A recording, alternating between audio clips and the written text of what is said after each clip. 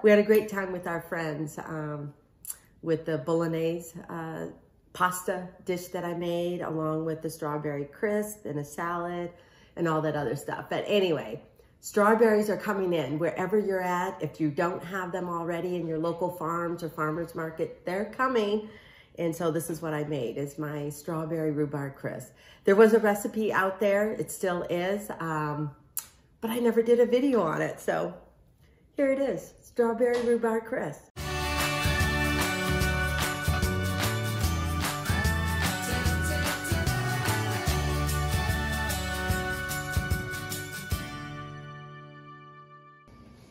Hey, hi, I'm Amy Roloff, and I'm in my little kitchen again, which is, of course, my most favorite place most of the time.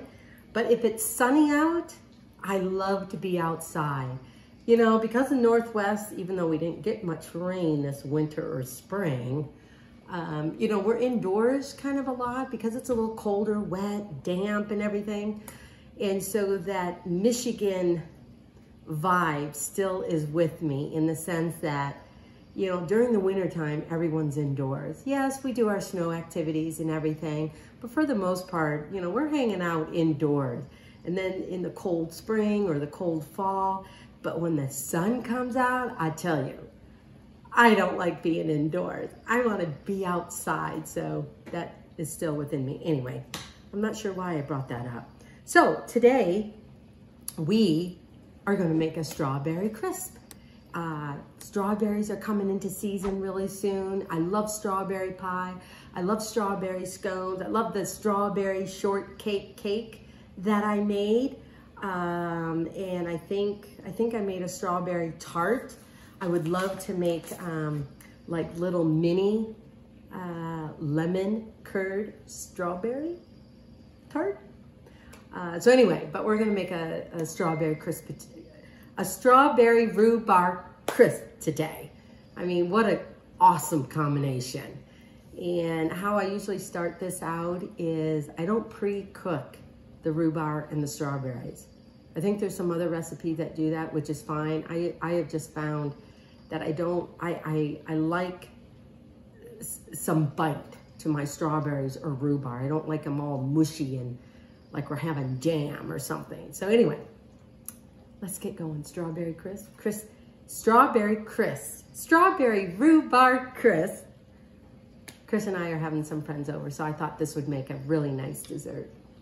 Okay, I'm back. Amy Roloff in Amy Roloff Little Kitchen, because summer is just right around the corner. Farmers markets are happening, and hopefully some of you guys will be going to your local farmers, picking blueberries, picking strawberries, picking raspberries, or picking peaches, or picking apple. I don't know what, but anyway, please visit your farmer's market, your local farmer's market. There's a lot of small farmers nearby that are working really, really hard to, you know, grow some really great vegetables and fruits and herbs and all sorts of things to help us keep gathering around the table. So anyway, so I've got local rhubarb, local strawberries, and we're making strawberry rhubarb crisp. So in order to prep some of this, I got a leaf here. What in the world?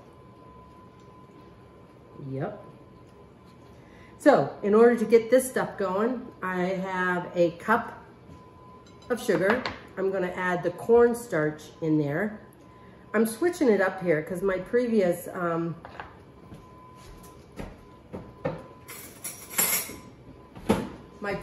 recipe, I used flour, but I'm gonna switch it up and see what the cornstarch does. But in order to make sure that it gets all incorporated evenly, I'm just going to mix in the cornstarch with the sugar a little bit here. Because the rhubarb can be tart, it can be tough, and the sugar will help sweeten that up a little bit. And plus sweeten the whole dish up. Now if you want to back off on the sugar, back off at least 1/4 cup. That's you know, that's perfectly fine as well. Okay, I think I got that going. So I'm just gonna sprinkle that. Then I'm gonna stir that all around. Let me move some of this stuff here. Then I'm going to zest about a half of a lemon. Oops, a seed popped out.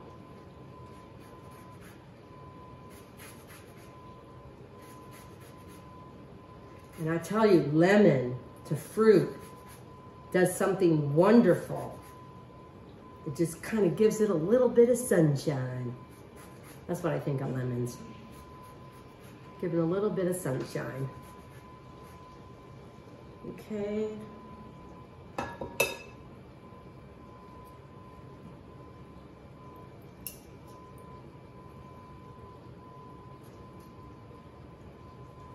Okay, there we go. And about a juice, I don't know, a tablespoon or two. This lemon had a lot of juice in it, but it'll be good.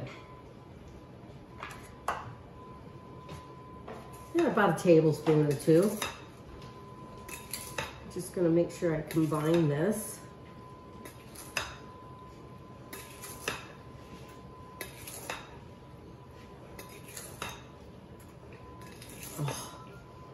This freshness of the strawberries, if you could just smell them. I tell you, there's nothing like farmer's market. And the one thing I like about a farmer's market is because it's coming, all this stuff that you're getting and going to and purchasing is all local, or at least within their area or region. And they're definitely not picking it green. Obviously, they're not picking it ripe, because give it a chance, a day or two. But I tell you, it's a lot more flavor than what you may get in the grocery store. But that's why we appreciate our grocery stores in the wintertime.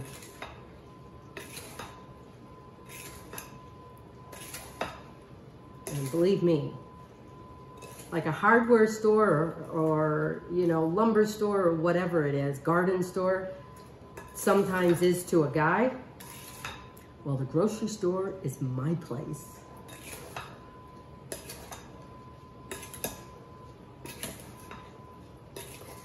Tell you the truth, I'm not really sure if Chris likes going to a grocery store. Okay, we're gonna pour all of this into this dish. I don't really think I need to bubble it or butter it.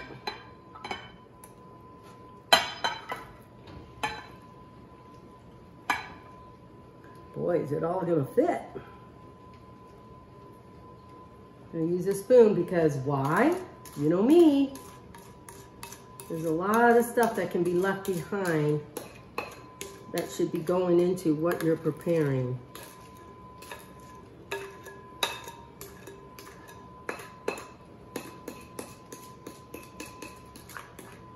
There we go. Boy, I should have probably got a bigger dish. But you know, the thing is, this is all gonna cook down. Okay, you know what, guys? I know, I think this dish is okay. Make sure you get a big enough dish. Okay. Okay, let's get going on the crumble. Okay, so I did go ahead and put the strawberry rhubarb sugar mixture in a different dish. I think my oval one, I didn't think was quite deep enough, and by the time you get the crumble on and it starts bubbling.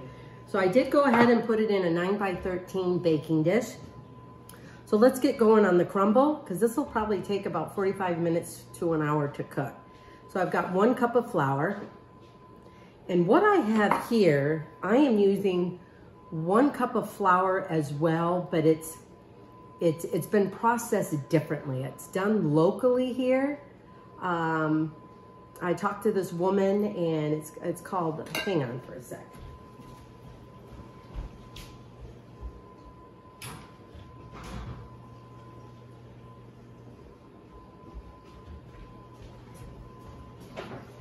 called Tualatin Plains Great Grain. This is red Fife wheat flour. But I think what it has is a little more protein or gluten or something like that, but it hasn't been highly processed like we get with our all-purpose flour. So I'm gonna give it a try. So it's 2 cups of flour, or I use 1 cup of all-purpose flour and 1 cup of this whole grain wheat flour, rye flour. Got a fork here, I'm gonna stir that up a little bit. I'm gonna add a dash of salt. I'm gonna add a cup of brown sugar. Gonna mix that in here.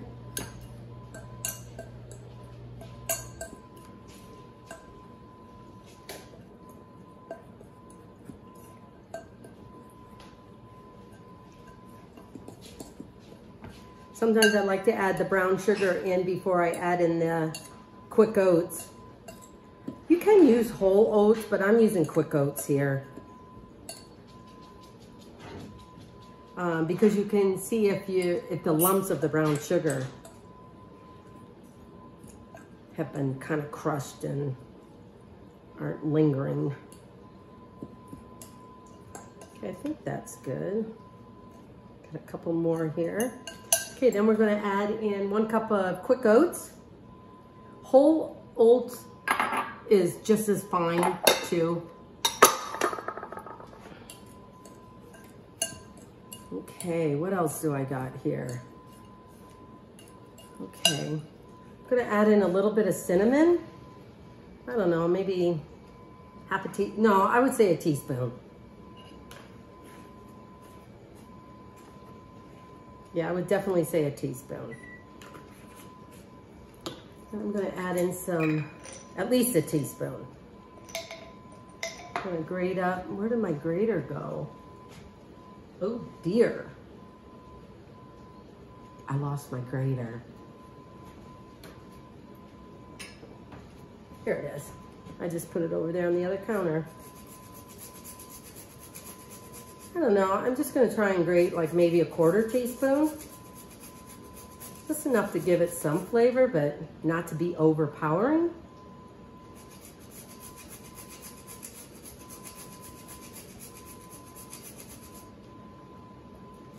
And then I think it's about it for this. I think it's about it for that nut. That nutmeg. Okay, what else? Oh yeah, I'm gonna add in a little bit of vanilla.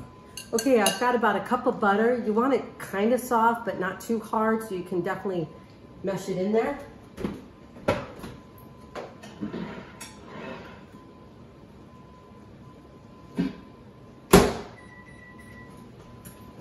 I'm just gonna go like 5 seconds more. There we go. I might be getting a new microwave, and this whole thing up here is going to be no more. I want a different fan. I'm hoping to open that area up just a little bit. Okay, I'm just gonna kind of slice this a little bit so it's just not one big chunk. A pastry cutter is very helpful here, unless you want to do this all in the food processor. And that's perfectly fine as well. Okay, we're gonna do a cup at a time.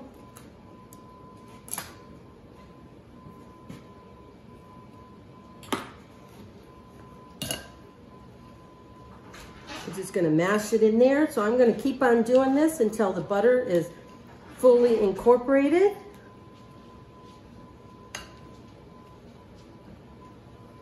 Then I'll be back.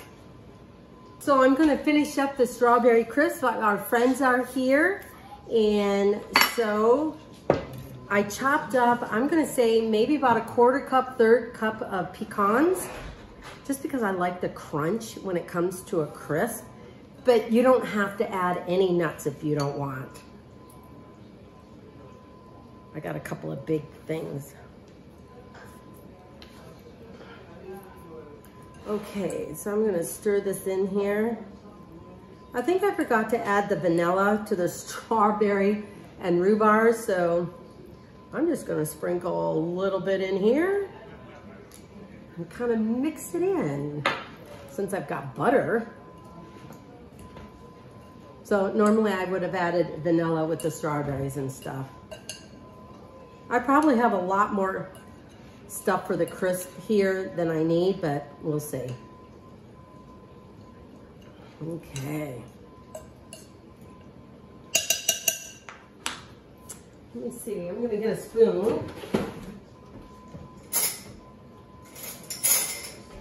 It's a gorgeous day outside, so Chris is showing them our pond and our fish in our pond while I finish up the video. So we're just gonna sprinkle it all around.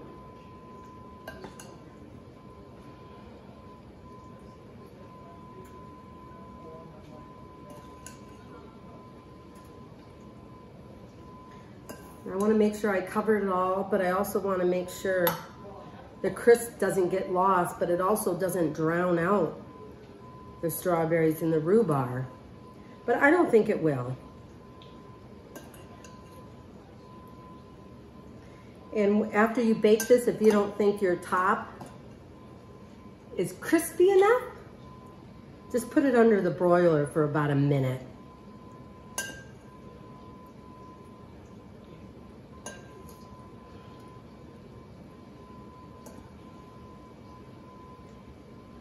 Okay, I think I do have enough crisp.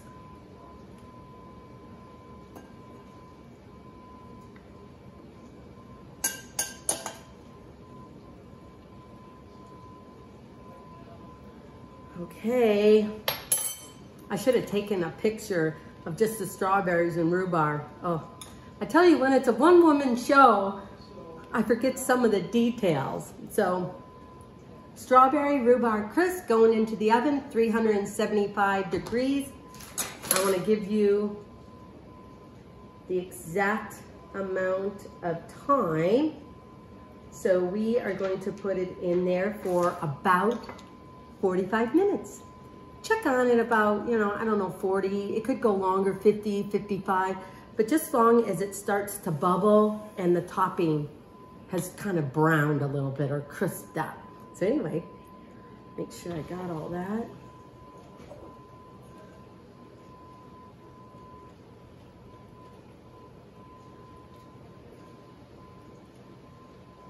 Here we go. Oh, I better open up the oven door first because I'm holding it like this. It's like, who's gonna open up the oven door? And who's gonna lower my oven rack? Oh dear.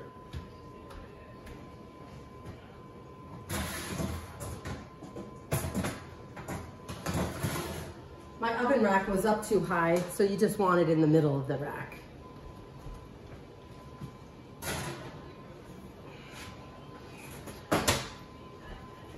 There we go. Okay, I am back. And the reason I am back in my little kitchen because I forgot that I did not kind of put a button on my strawberry rhubarb crisp on a video. So I am back. And look at, we only have a little bit left. So I thought I'd better hurry up and do this. We had a great time with our friends with the bolognese pasta dish that I made along with the strawberry crisp and a salad and all that other stuff. But anyway, strawberries are coming in wherever you're at. If you don't have them already in your local farms or farmers market, they're coming. And so this is what I made, is my strawberry rhubarb crisp. There was a recipe out there, it still is, but I never did a video on it. So here it is, strawberry rhubarb crisp. Go over to my YouTube channel, Amy Roloff's Little Kitchen, and you'll find this recipe, the videos, and all of the other videos out there. So I'm going to take a bite because this is kind of my breakfast at the moment. And I think this goes great with like whipped cream or ice cream or anything else you may want.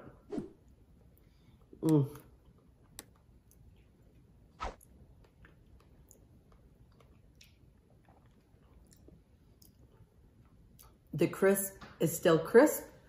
And the one reason that I love this cobbler is that the rhubarb gives a little bit of tartness to it. I don't like anything overly sweet, so adjust the sugar amount or whatever you may want to do. But this is so good. You guys got to give it a try. Okay, from my little kitchen to yours. Keep enjoying gathering around the table with family and friends. Give this recipe a try on my YouTube. The video is over at my YouTube channel, Amy Roloff's Little Kitchen. Till next time.